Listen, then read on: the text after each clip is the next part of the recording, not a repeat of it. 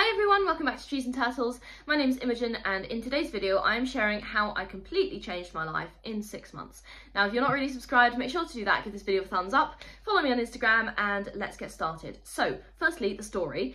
In the first 6 months of 2024, I completely changed my life. I moved to a different city, I started taking care of my health, I got a degree, I travelled to 10 new countries, I zeroed in on a career and I improved my mental health a lot. So here's how I did it.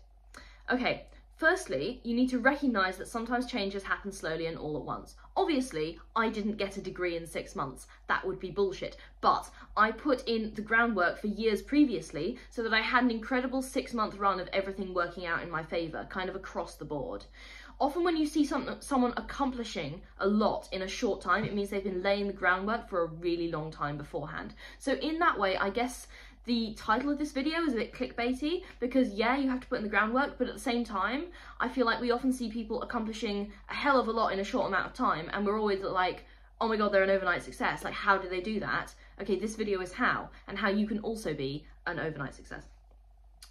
So, know exactly what changes you want to make. Make 2 lists. You know, if you've been on this channel for any length of time, that I'm a huge fan of the list. But anyway, make 2 lists. One list of everything that comprises your current self and any problems that you currently have that you want to fix. And a second list with everything that comprises your future self and the ideas you have for solutions to your current problems. So, build your current self, build your ideal self, and now we're going to look at the differences.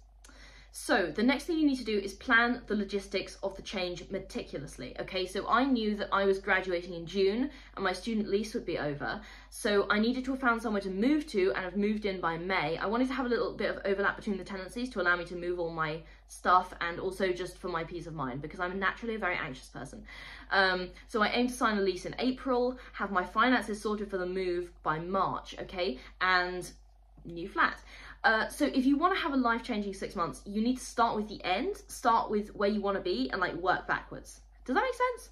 Okay, so you need to plan the logistics of the change meticulously.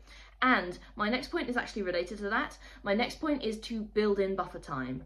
Okay, it turned out that several aspects of my plan took longer than I expected and this always happens, okay guys? I'm not gonna kid you here. It's really annoying and it gets me and it's something about productivity that I really don't like and I try to avoid as much as possible, but sometimes and often your goals will take longer than you plan or you expect or you hope or you want, okay? So you need buffer time. I'm sorry. Anyway, I also kind of expected the aspects of my plan to take longer, so I kind of expected some stuff to get a little bit messed up along the way. So I built in buffer time and it ended up not being a big deal. It all worked out. Okay, my next point, and this is kind of more to do with self-discipline, don't let anything distract you, okay? And don't let unexpected negative events throw you off. I'm not gonna lie, some really unexpected stuff happened in the first half of 2024 and I've covered some of that in my worst things that happened to me at uni video, so if you're interested, go check that out. But some really unexpected stuff happened in my private life as well that really threw me off emotionally, but I never let it affect my goals. I mean, obviously, yes, it did affect my goals, but I made a conscious effort to kind of isolate that stuff from me working on my goals. I drew on my healthy coping mechanisms and kept going. So that looked like journaling, music, therapy, taking better care of my health, okay? All of those healthy coping mechanisms that I've developed and that I can draw on in times where I'm just a bit like emotionally dysregulated.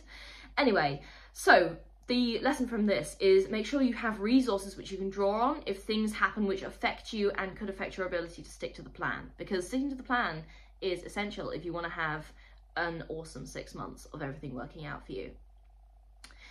Okay, and my next tip, kind of related to the last one, is to be relentless. Okay, I talk about this all the time. In fact, I should probably have a poster with "Be Relentless" on or something in my apartment. Literally, that is how important it is, okay? Seriously, keep going. The first 6 months of 2024 were some of the busiest and most taxing that I've had in a really, really long time. And at times I felt like I was wading through tar, upstream in a hailstorm or something. Anyway, whatever difficult mental imagery you can conjure up. Anyway, I knew the only way out was through. So I just kept going because there was literally no other option.